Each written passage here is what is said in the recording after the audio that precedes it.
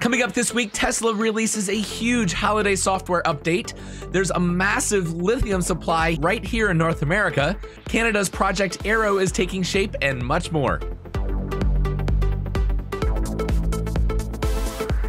Hello, friends, and welcome to episode 91 of the EV Resource Podcast. I'm Zach Hurst, and each week I bring you the latest EV news, information, and answer your questions about electric vehicles.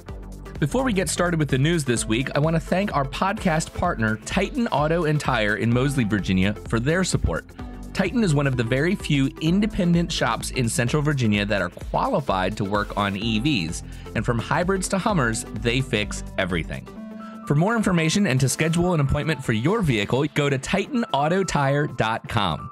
That's TitanAutoTire.com. First off, we'll start with the Tesla news, but not the holiday update just yet. First, some news that Tesla has applied to install supercharger stations in Texas with a CCS combo plug.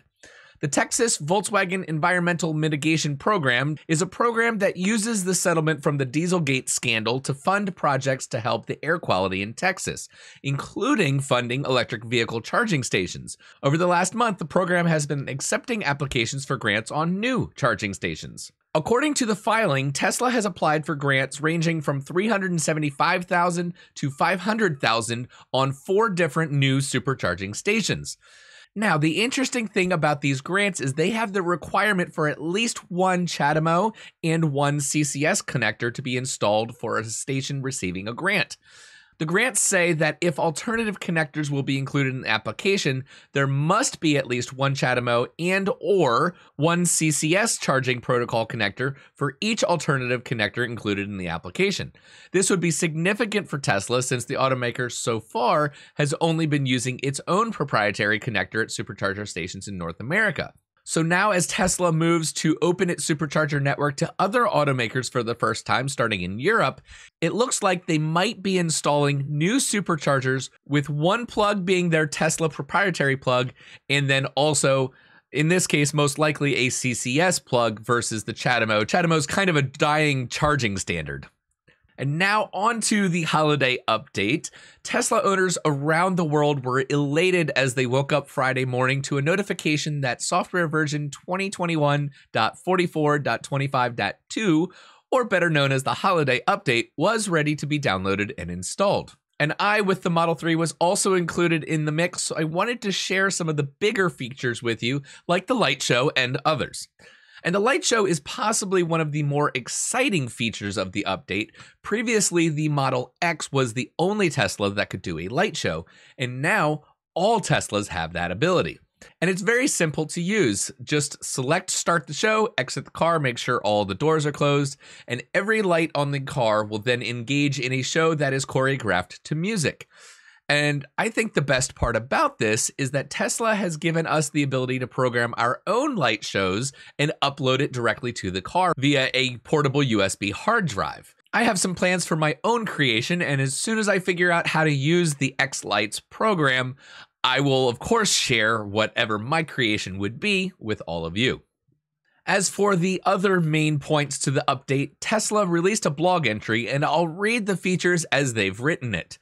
There is a new user interface. Every Model 3 and Model Y, along with legacy Model S and Model X fitted with an Intel Atom processor, will receive a fresh digital look that carries over design elements from our new generation Model S and Model X.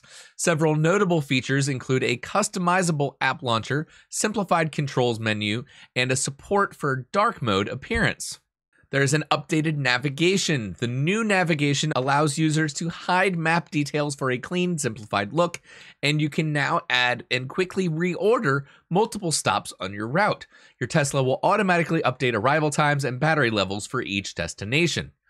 So I'm going to pause for a second because this is great. You can now edit the waypoints that was just introduced in a recent update as well, which having the ability to edit a waypoint makes it a lot easier on a trip instead of having to delete everything and start over. As for the games, Tesla writes, we've added original Sonic the Hedgehog to Tesla Arcade for even more excitement and a bit of nostalgia during charging stops. You can now also give your brain a workout with Sudoku or challenge your friends with the Battle of Polytopia multiplayer.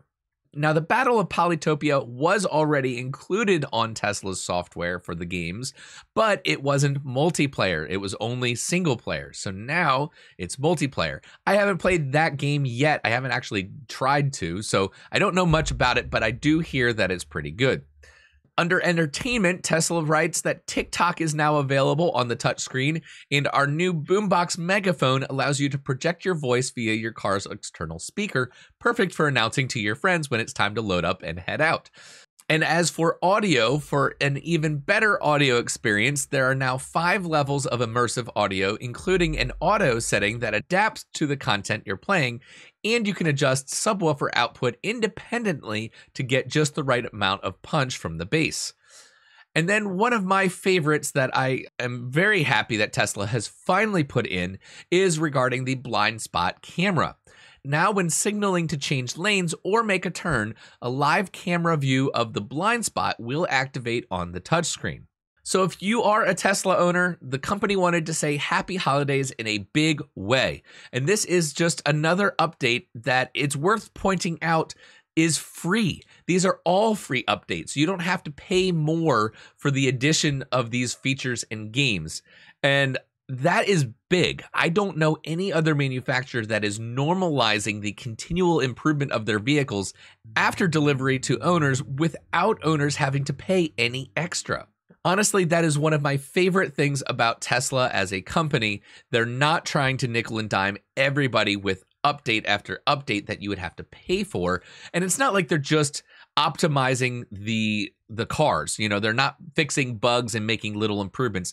They are truly giving owners much, much more enjoyment and entertainment and features that have been requested. That isn't something you find anywhere else, or correct me if I'm wrong. I mean, honestly, if any other manufacturer is doing this, I'm all for it. I would love to know about it. Next, New Yorkers will be able to visit friends and loved ones around the city in a new fleet of bright yellow Ford Mach E taxis. This is provided by an EV fleet startup, Gravity Inc. The Mustang Mach-Es were customized with monitors and panoramic roofs for NYC passengers, along with AI for driver safety.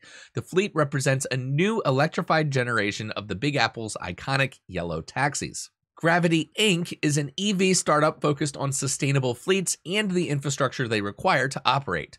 The company's strategy is to bring together best-in-class mobility equipment and integrate software and customer interfaces to support both drivers and passengers.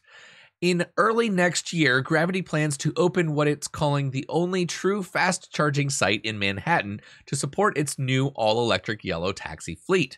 In addition to its EV taxis, Gravity Inc. also partners with building owners and parking operators to implement electric vehicle charging infrastructure that can support individual drivers and also large EV fleets.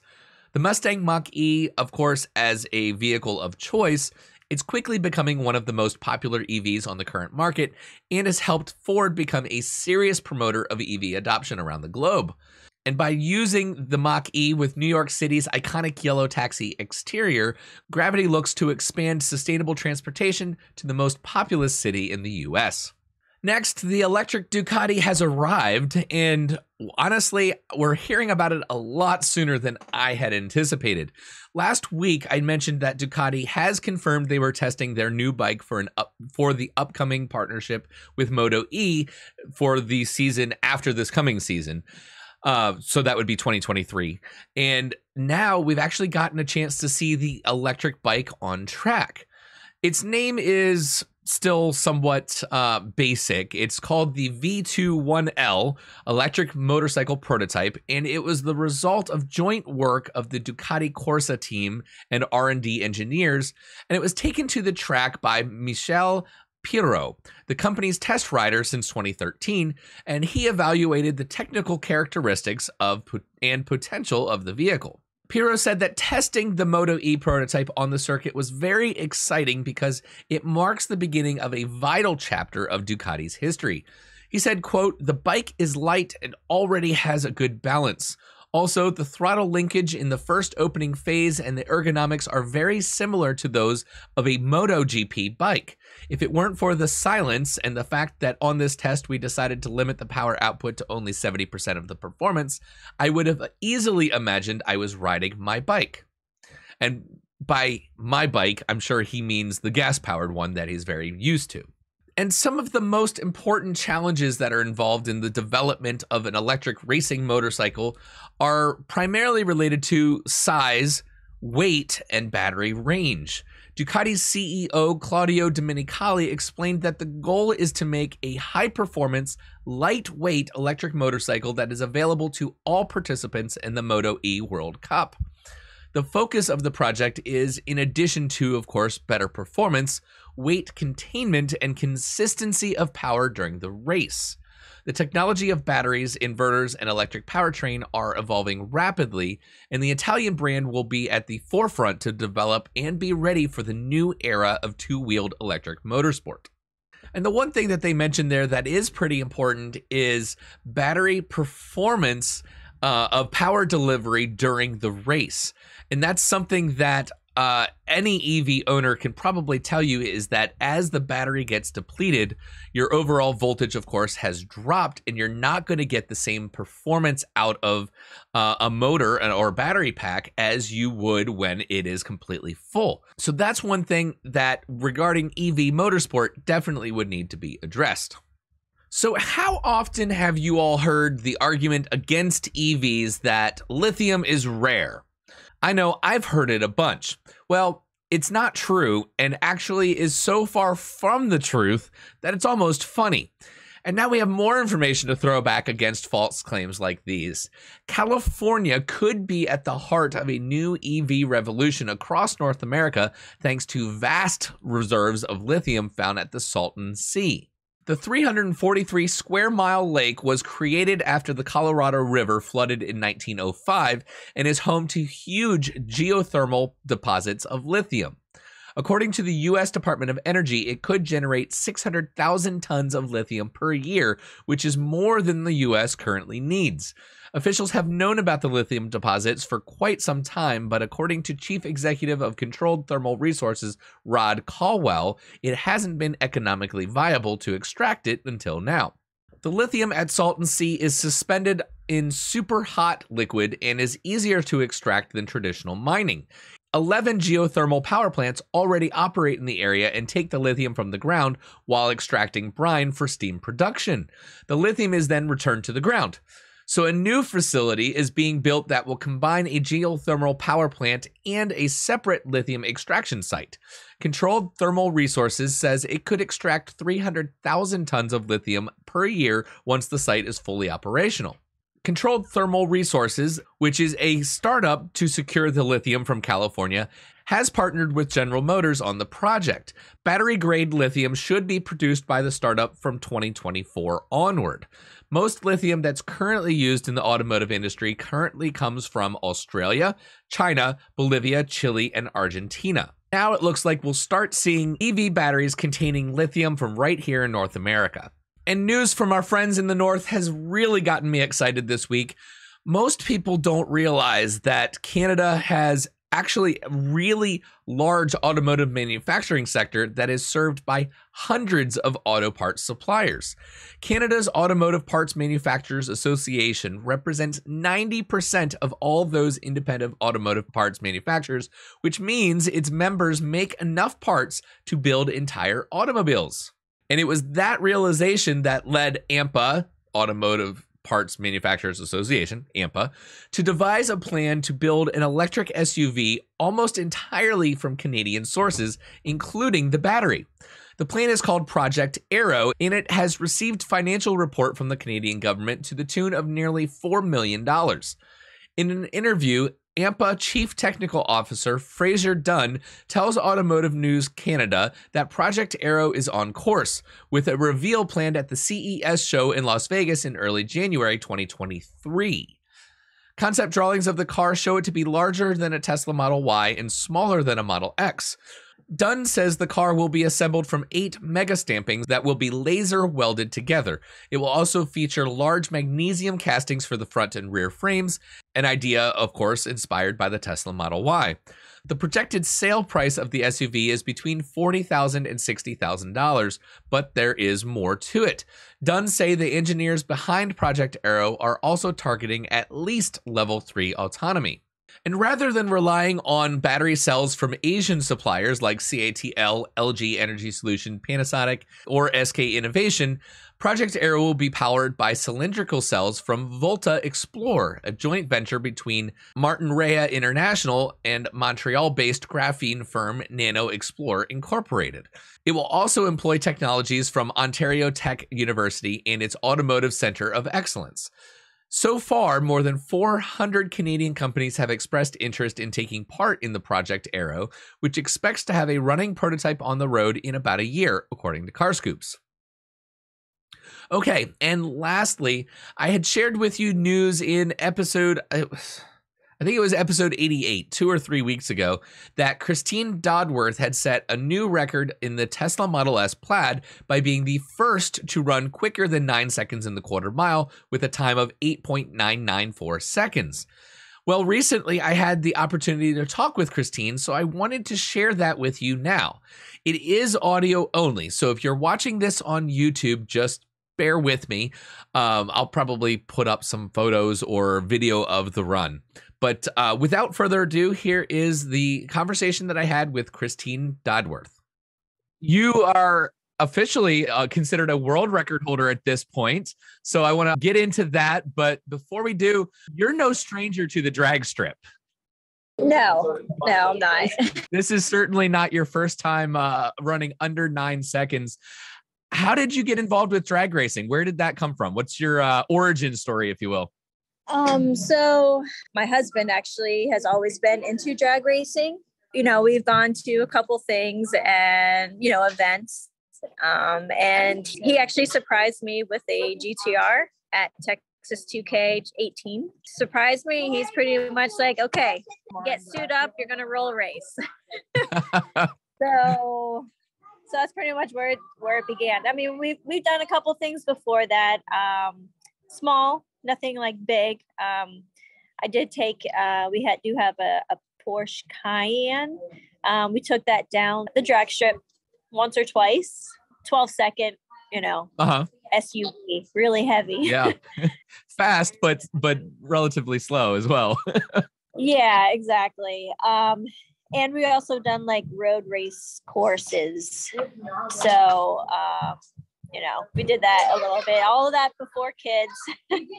And then once we had kids, I took care of them and kind of didn't expect to really get, do something like that again. So, but he surprised me with that in 2018. And ever since then, we've been doing events together. Yeah, definitely. I mean, definitely a force to be reckoned with. Now, naturally, the GTR doesn't run 8-second quarter mile stock, but neither does the Plaid. And I believe you are not only the first under 9 seconds, but also the only Tesla that has run that quick in the quarter mile at this point. Where did the Plaid come from, and how did that come to be? So my husband's always wanted a Plaid, or actually he wanted a Tesla. So he had a P90D that upgraded to a P100D. And then when the Plaid came out, we got the Plaid. It was a no-brainer, I guess. Yeah, no-brainer. So, I mean, it's actually his car. I just happened to drive it that day. And I got under 9 seconds. So you guys did make some changes to the car in order to run that quick. I mean, it's still considered stock. I mean, there isn't really much that you can modify with an electric car at this point, unless you're completely custom. But what changes did you guys make in order to get to a point where it would go faster than 9 seconds? I mean, it honestly really wasn't much. We just pretty much gutted the car. I mean, we took out the seats, and we put in a lighter driver's seat. And that was the only thing that was in there. And then lighter wheels. Sure. So weight reduction, basically. Pretty much all we did was weight reduction. Yeah. That is incredible. And of course, you ran 8.994 at 155 miles an hour. Correct. What is that experience like with the Model S compared to the GTR, which actually runs quicker? I mean, they're very different cars that are both running quite quick. Yeah, they are definitely different. With the Plaid, in a way, you have to like sit there at the light, at the tree for at least 10 seconds before you can even go, because it will tell you launch ready. So that's whenever you have to go. Or that's when a good time to go, I should say. So it just takes a little bit more time. I mean, it feels really good going down the track. I felt really straight. I hate to say it, but to me, it felt a little slow just because I do go almost 200 miles per hour. Right. So, but it was still fun, So as somebody that is very used to all of your senses being touched when you're racing, I mean, you've got the sound and the smell. A lot of critics to electric vehicles say that you don't have soul in the car. Like you lack some of the connection. Did you find that to be true with the Plaid? I mean, did you miss having the sounds and the smell of fuel burning? I feel like the sound and all that, it's part of the experience. I guess it's a different feeling though. Sure. It is definitely quieter.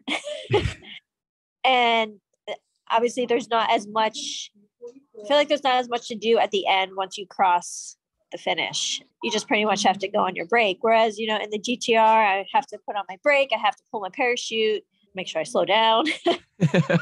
Yeah, that's an important part. But with the Tesla, you have that. It's awesome off the line. It is quiet, but you do hear that whirring noise of the electric. And like the dashboard does give you a little bit of, graphics. Yeah. But it has its own, I guess, your own soul of racing, I guess you would say. Sure. It's as my dad would always say, it's like comparing apples to oranges, in a way, two totally different types of cars. Absolutely. It's just very easy to want to compare and contrast, being that they're both doing the same thing. You're running down quarter mile in less than 9 seconds, which is not something that most cars or most people never experience that in their lives ever. Right. One thing that I've said about Tesla in general, but more specifically about the Plaid, that I've been really impressed with is how they're making that kind of experience, that speed, very accessible, where to do that, I mean, I can only guess how much money that you guys have put into the GTR to keep that running, keep it in good shape, tune it, make sure it has all the power. The Tesla is something that you don't necessarily, I mean, once you've bought the car, of course you need tires, but there's very little that you need in order to do what you did. That's true. It really is, because you don't have to worry about transmission or an engine or anything like that. So pretty much almost ready to go. You kind of hit it there. Do you guys have any plans for the future? I mean, any desire to want to try to make it go even quicker? I mean, I feel like we would try, but I mean, right now we're pretty happy that we're the first ones into the 8s with the Tesla, or production car, period. So I think maybe we would try doing something different, maybe in the summer next year or the year after. I honestly have no idea. My husband is he was the one who has been trying to do it.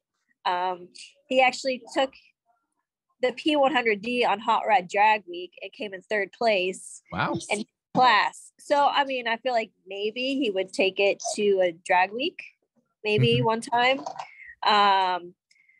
So, I mean, that could be something fun to see. I would love to see how the Plaid handles the full mile. I think that at the top, it would right now, the top speed's limited to like 163, I think. They're supposed to unlock at some point the full potential of 200 miles an hour with that car. So maybe after they've finally released that bit of software, it'll be something that maybe that'll be something to contend with for, the Ford GTs and the other guys that are running some highly modified gas powered cars. I don't know. I'll keep my fingers crossed, but if you guys do end up doing that, let me know, because I'd love to hear all about it. I'd like to see the Roadster, when the Roadster comes out, and see what happens there. That is going to be an absolute monster when it finally comes. We've been waiting. Yeah. Well, Christine, I want to thank you for taking some time. I know you're busy with life, and this was kind of an impromptu thing, but I want to thank you for taking just a couple minutes to talk about something in the EV world. It's very special. And when I heard about your record run, I had to talk to you. I had to find out more about it and really hear your side of the story. So I want to thank you for being able to be with me and share that. Yeah, you're welcome. No problem. So that's your show for this week. Thank you so much for watching and listening. I do invite your feedback via email to hello@ev-resource.com. You can always leave a comment on the YouTube video, and don't forget to subscribe. That way you'll get all the future shows delivered to you automatically. If you want to listen to any of the previous shows, you can find them on the webpage under the podcast section and on many of the major podcast platforms. So thank you so much for being with me, and I'll catch you next week.